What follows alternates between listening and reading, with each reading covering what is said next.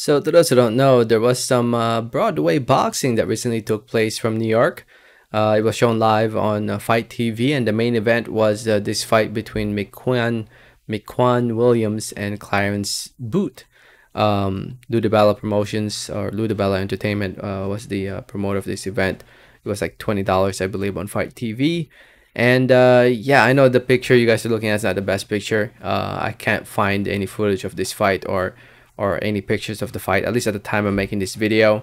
This is the best I could. It's from a clip that I found on social media. But here's a better picture of them at the weigh-ins. And yeah, the fight, based off the clip that I saw and based off how people react to this fight, looks like it was a pretty convincing win from Williams, who outboxed Clarence Boot, winning this fight by unanimous decision, with all three judges having it in favor of Williams, 99-90, 97-92, 98-92. So yeah, it's a good win for Williams, who now improves to 19-0, 1 draw, 8 wins coming by way of knockout TKO, remaining undefeated from Connecticut, to those who don't know. And yeah, it's probably his toughest fight on paper, this fight against Clarence Boot, just because Clarence Boot has been in there against some decent opposition in the past. Lost most of those fights though, Clarence Boot. I remember I'm not necessarily watching it, but definitely reading about it when he fought Dadashev and Sergey Lipinets. Rest in peace, by the way, to Maxim Dadashev. Yeah, if you guys don't know, Maxim Dadashev passed away after his loss to Sobriel Matias back in 2019. Just another reminder how dangerous this sport is. But yeah, Clarence Boot has been in there against some tough opposition. He always falls short though whenever he fights somebody big.